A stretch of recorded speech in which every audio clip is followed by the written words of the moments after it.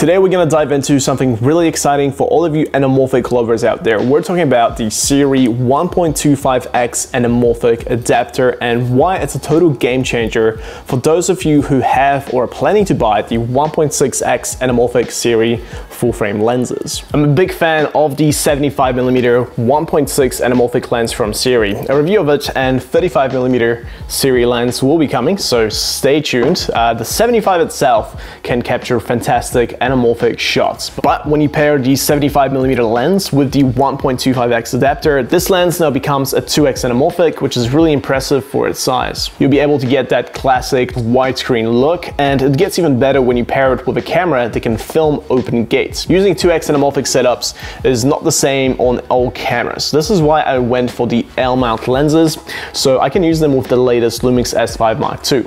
The S5 Mark II can film 6K 3x2 open gate, which records the entire sensor, giving you more space on top and bottom of the frame. It also records 3.3K APS-C at 50 frames. And this will give you a cropped image with a taller aspect ratio, which is 4:3, pretty much the same as the Micro Four Thirds sensors. Having the ability to crop the sensor to APS-C comes in really handy when you want to use the adapter with SIRUI's wider lenses like the 35mm or even the 50. Both of those two lenses are full frame, but when you pair them with the 2x adapter, they will only work in Super 35 mode or APS-C mode on the Lumix S5 Mark II, and that's because they will get big vignetting if you try to film in full frame mode. So anytime I use the 35mm with the 2x adapter, I will switch into the APS-C mode. That will still allow me to get a 2x wide angle shot. Anamorphic lenses are a lot wider than the usual spherical lenses. For example, the 75mm 1.6x squeeze is roughly equivalent to a 47mm spherical lens. And with the 1.25x adapter, which makes this a 2x anamorphic,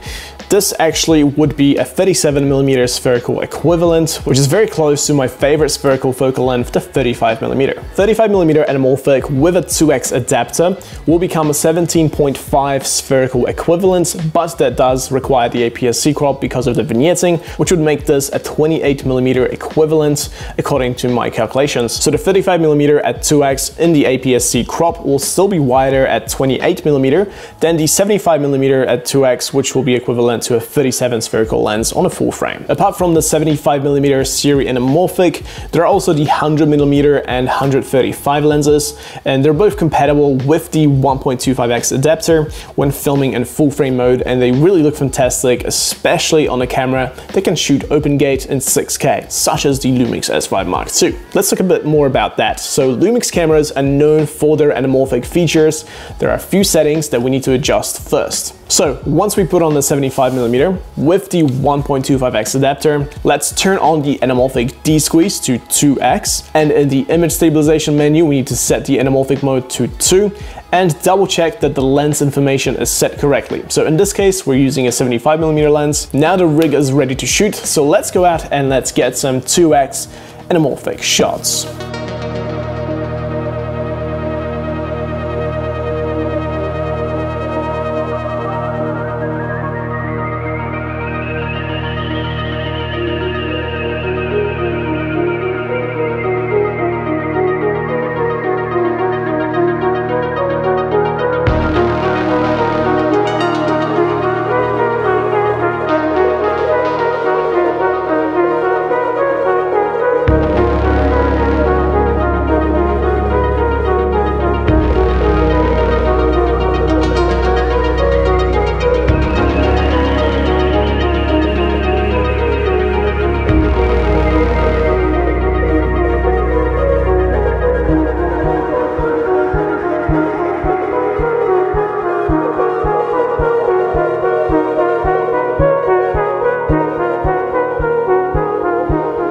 The way you get focus on this setup is to set the main lens to infinity and just use the adapter focus ring to grab focus. Some other adapters sometimes require focusing both the lens and the adapter, which can be very clunky, so it's great that this setup requires only one focus adjustment. The adapter is a little bit front heavy, which makes this lens a little bit trickier to focus because you can accidentally bump the focus ring on the main lens, which you don't want to do. So I found that having a top handle helps out a lot when when getting low angle shots and trying to focus at the same time. And if you want to rig out your camera, definitely get a wireless photo focus system. I personally use the SmallRig Magic Fizz, which has a focus control side handle, and that allows me to have more control over my shots. You also probably seen this red button on the adapter. This allows you to twist the adapter without unscrewing it and align it horizontally with the main lens. You have to make sure that this is straight, otherwise the image will be skewed and the flares won't be horizontal.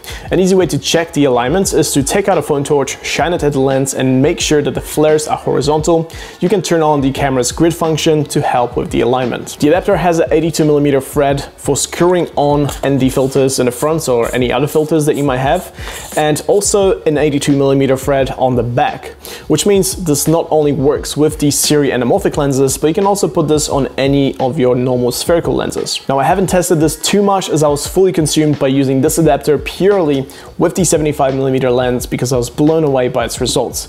But you can pop this on to a spherical lens and you'll get a slight anamorphic look. It's nothing crazy, especially when compared to the 2x anamorphic shots I got, as by itself the adapter is only 1.25x squeeze, but it's still a cool option if you want to get into anamorphics. There are also a few step down rings included if you want to put this adapter on different size lenses. One thing to keep in mind, and that goes for all anamorphic lenses, is the closest focusing distance is further than normal spherical lenses. But that can be corrected by using diopters, which basically magnify lenses for getting close-up shots. I've got a 4 diopter kit, which allows me to get a lot closer with these anamorphics. There are a few things about this adapter to keep in mind. As you change the focus on the adapter, the front element does come forward and back, so that could be a bit of an issue if you're using this combo with a bigger matte box that is mounted on rails, or when using this setup on a gimbal. And I also noticed that when you change the focus on the adapter, the squeeze factor does change a bit, so that's something to look into in post-production when de-squeezing the footage. Overall, I had a lot of fun using this adapter, especially on the 75mm lens. It basically intensifies the already great anamorphic look you get from the 1.6x lens. With a 2x anamorphic, you can point the camera at almost anything and it will look fantastic. And with the S5 Mark II, I was able to preview the de-squeezed cinematic 2x anamorphic look with stabilization and my favorite LUT. So overall, this is an epic combo for filmmakers that want to take their content to the next level. If you got any questions about anamorphic lenses or shooting anamorphic on the Lumix S5 Mark II, do let me know down below, and I'll see you guys next time.